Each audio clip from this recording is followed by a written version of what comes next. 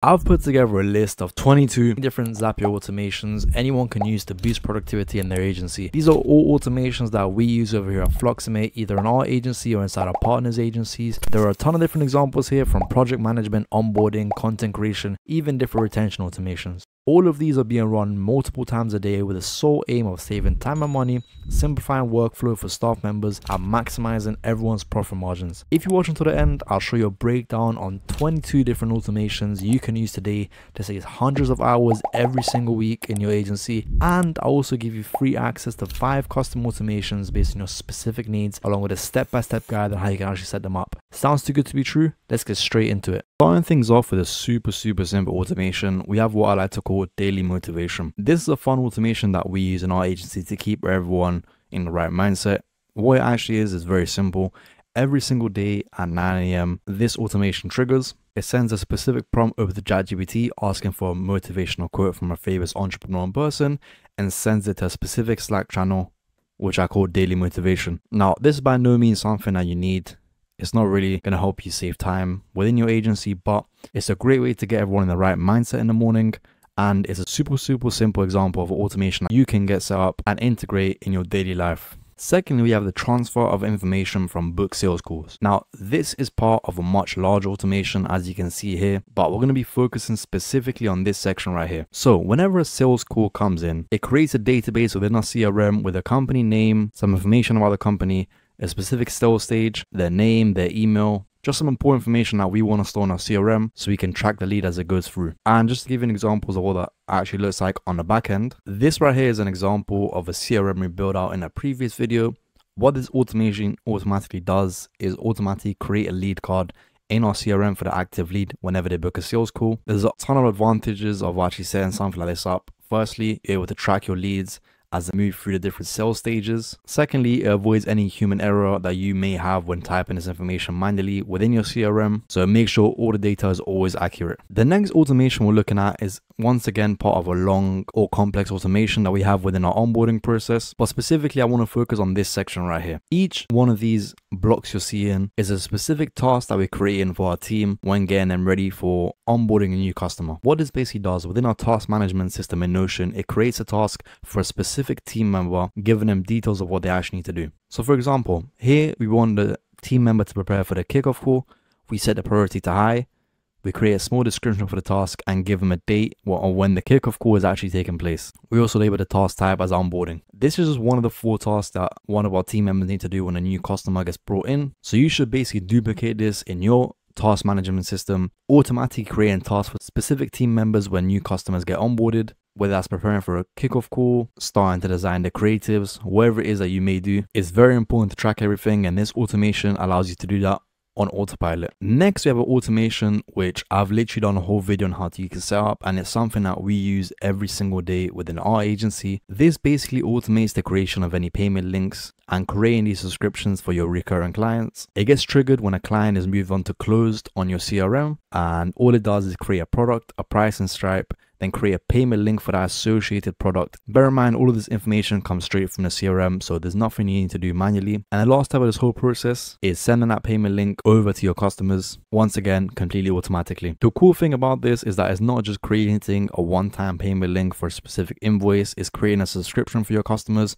So this is something that's obviously quite useful if you're a marketing agency with a retainer, and it'll save you a lot of time creating these payment links for your customers. If you want a much more detailed guide on how to actually set this up, check out this video. I literally go through a complete breakdown on how to build the exact same thing within your account completely for free. This is again something that's super useful, and it's something that we also use every single time we onboard a new client. Once again, we do have a whole video on this, so if you want to check out a full tutorial on how to set this up, check out this video right here. But what this basically does, whenever there's a specific trigger, this can be anything from payment being accepted or an update in your CRM, it finds a template document for your contract and edits the contract for your client. Here it will change anything from pricing, company name, the date, specific services, literally anything you need to change for your contract for your client, all automatically. Once again, all this information will come straight from the trigger, which is usually an update on your CRM. Now, Google Docs is not the only way to do this. The only reason we showed this way is because it's free, so anyone can get started with this. But you can also connect this to different apps like DocuSign or PandaDocs. This next automation allows us to track the amount of content we're actually posting. So within Notion, we have a content management system where we track all of our different YouTube ideas and TikTok ideas, wherever it may be. What this automation basically does, every single time we publish a YouTube video and we move it from current videos to past work, it updates a spreadsheet where we track key KPIs, such as the amount of videos we publish, and add up to the number. So for example, if so far we released 3 videos for the month, it changes that 3 to a 4, allowing us to track how much content we're actually pushing out against our other key KPIs, which we review every single month. This is a great automation if you kind of want to review your content management system and have something like this set up already, because it allows you to review your performance every single month and track your key KPIs all automatically, leaving no room for error. The next automation we have is a client-wide announcement. Now, once again, this is something that we use within our agency, and what it basically allows you to do is create some sort of announcement to all your clients within your Slack channels. Now, previously I'd have to write them each individually a message and copy and paste it over, but that was a bit difficult, so I set up this template. What it basically does, whenever I type a message in a specific channel in Slack called client announcements, it will copy that message and paste it to all the different client accounts that we can set up here. This is a great way to communicate with all your clients at the same time. A way we use this in our agency as an automation agency, whenever ChatGPT is down, we set a client-wide message letting everyone know. Or for example, before the holidays, we wished everyone a Merry Christmas and a happy end to the 2023. And that's something we put in this channel message, which automatically got distributed to all of our clients. There are different ways to do this, but if you're using Slack for kind of communication, this is the way we found to be the quickest, and it's super easy to actually set up. Now, this is also a very useful automation. This is actually part 2 of another automation, which automatically sends a feedback link to your clients every single month. But what this form basically does, whenever this feedback form is filled out with all its responses, it firstly analyzes the sentiment of the actual form, so whether the client is happy, average, or not happy. We then send all of the form responses over to ChatGPT, where we come up with a quick summary of the responses and a step-by-step plan to actually improve the experience for the customer.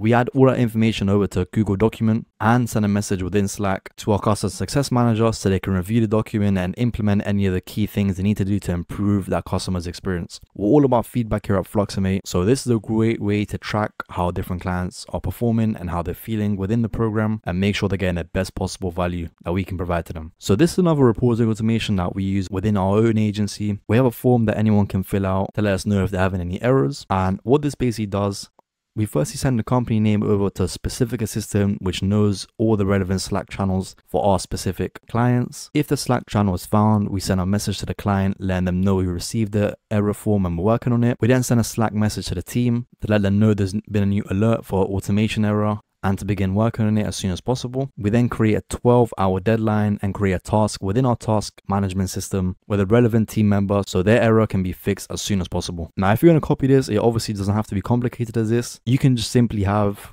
it to trigger when a new form comes in, sends a Slack message to your team and creates a task for your team. But once again, this is something that's super useful and has helped us really scale up with a ton of different client accounts whilst managing that same service quality using systems exactly like this. This next automation is really valuable and it's something that I recommend to all of our partners to begin doing within their lead generation system. How complicated this gets is once again completely up to you. And I've done a whole video on a specific automation, how to build it out. So please, if you want some more information on this, check it out. What this basically is an automated lead magnet. What does it actually mean? So we get the customers to fill out a form asking specific pain points about their business.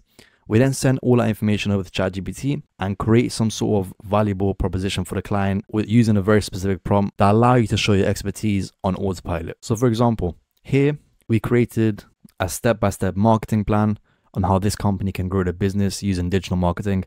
And then we send that information over to the client or the person who filled out the form by email to give them so much value up front, so by the time they hop on a sales call with you, they already know your expertise. This is a very simple example of an automated lead magnet. There's a ton of different things you can do, but I seriously recommend setting something like this up so you can warm up your cold leads completely automatically. This next automation is also something that we use every single day when someone joins our newsletter. Whenever someone fills out our website and joins the newsletter, we add them as a subscriber to the actual newsletter so they can begin receiving any valuable automation tips as soon as possible. We also add them up in a warming sequence so they can learn a bit more about we are, and we can give them some free resources to get them started in an automation journey. If you haven't already, make sure to subscribe to our newsletter. We will drop weekly insights on how you can use automation within your agency, and we share a ton of free resources before we even release them to the channel. Now, this is a continuation to our onboarding sequence, and it's really useful in helping us prepare for client calls and transitioning from a salesperson to a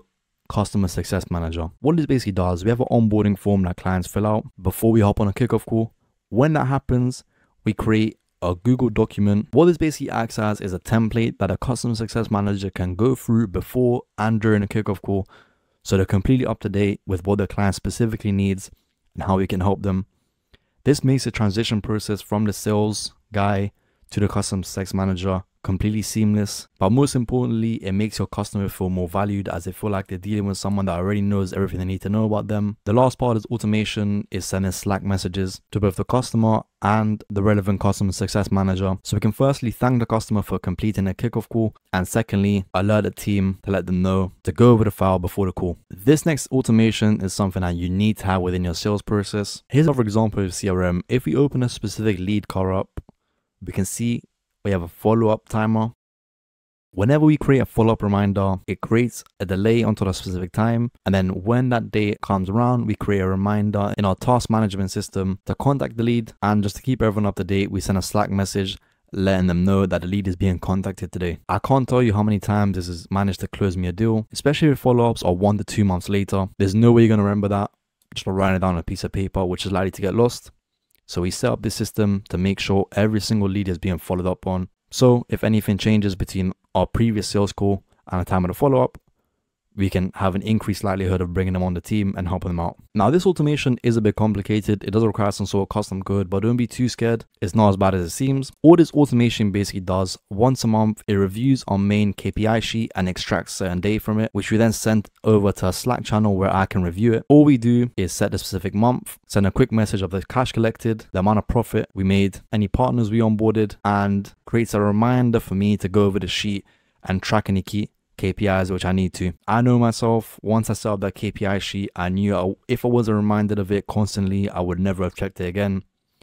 So using something like this is super useful for me, as it keeps me in check. So every single month I'm reminded to go over it and check the key KPIs which I need to, add any manual information. A super useful automation. Without this, all the time I spend creating a KPI sheet would literally be useless. And just to give you guys a quick insight, this is what it looks like.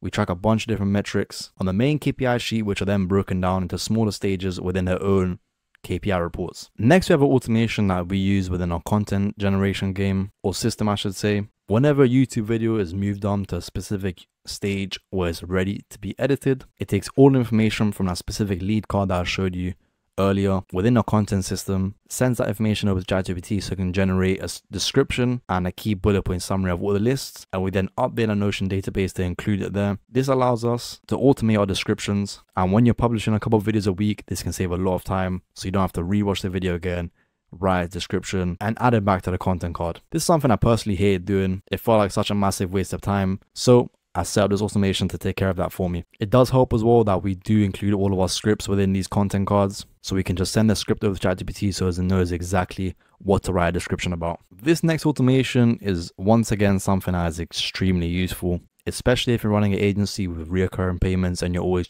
chasing up clients. Whenever there's a failed payment in Stripe, it sends an email to your client alerting them that a payment has failed and giving them some next steps on how to fix the issue, and updates the lead card to a payment failed stage within your CRM so you can keep a track of them, as well as sending a message to the whole team on Slack so they can follow up if necessary. This takes away any awkward conversations that you may have with clients, and we give them a bunch of different options within the email to actually sort out their payment issues. The next automation we have comes back to this massive automation we have for all of our Calendly calls. Whenever a sales call is booked, it initiates a warm-up sequence that we send to the clients before the call. So we firstly send them an email confirming their booking and giving them free access to one of our lead magnets, as well as pointing them in the direction of our YouTube channel so they can get some examples of different automations which may apply to them. We then run this custom code, which I'll share with you now, that calculates how many hours it would be 12 hours before our event. And then 12 hours before our event, we send them an email showing them one of our case studies, as well as sharing another one of our tools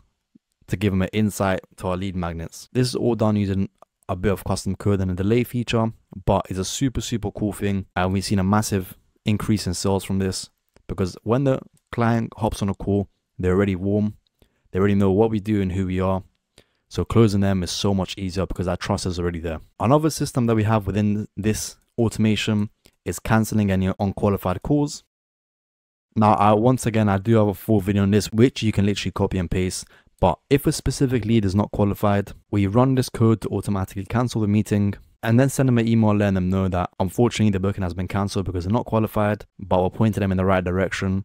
So in the future, when they do become qualified, they can begin working with us. Now, I know a lot of you guys running ads, and if you're running ads to a booking page, this can save you a lot of time manually cancelling unqualified meetings, but also it helps keep your calendar clean so your qualified leads can actually book in times that suits them. Nearly done, guys. This is once again an automation that all of our clients have as part of their onboarding automation. Whenever we close a client, which is signified by any sort of trigger, in this example, it's updating a CRM.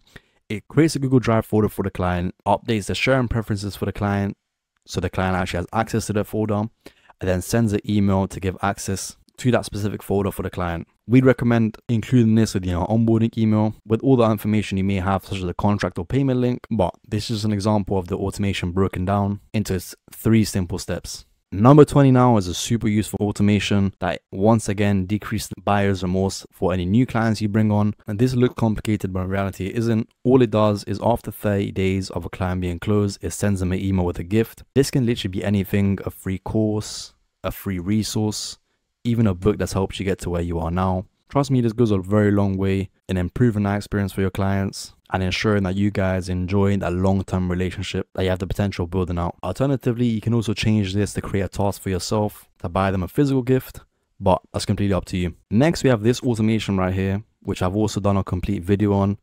But what this basically does, whenever a new recording comes in, it creates a database item in a recording database. There we track all the different calls, such as sales, or even some of our weekly client calls. It's a great place to have everything together, and this automation allows us to keep that up to date completely on autopilot. So once again, whenever a Zoom call comes in, it will set it to a specific path depending on what type of call it is, and according to that specific path, it'll create a database item within our recording database to store that call in its relevant section. And last but not least, we have this customer service automation. Now, this is not something we use because we don't have a bunch of customer inquiries coming in through Gmail because all of our client communications is on Slack. But if you did, this is a great way to respond to any quick emails you may have. Whenever a new email comes in, it creates a 12-minute delay, sends all the information over to ChatGPT so it can provide a response, and then email it back to the user. Once again, guys, this is not something we use within our agency, but it can be useful if you're having a ton of different email inquiries coming in. And I made a whole video setting this up as well. Crazy stuff, right? Let's take it up a notch. A problem I have doing these videos is that most of these automations are generic stuff, and as a viewer, you don't really get a real insight on what automation specifically can help your agency. This is why we created an interactive automation experience. This is a short form that you'll fill out with all your pain points, and in return you'll get 5 completely custom automations addressing your specific points within your business, and a step-by-step guide on how you can actually set them up. If you want free access to this, check out the first link in the description for an agency's guide to automation. It's completely free. Once you get access, check out the second tool within the document for a link to this form. If you don't know, we release all of this content and our resources completely for free with the sole aim of getting you started on your automation journey. So please do make the most of the stuff, make it available for you guys. Now that you've got some automation ideas, it's time to actually put pen to paper and begin building out some stuff. If you're a complete beginner, check out this video for a complete build out of an automation. This will make your life easier and will help you understand some of the thought process of how to actually build some automations from someone who literally does this for a living. If you have any questions or you want to see any of these automations in more detail, drop a comment below and I'll try my best to get it recorded for you guys. If not, make sure to drop a like and subscribe to the channel for more value per content exactly like this. That's it from me today. I'll see you in the next one, and thank you for watching.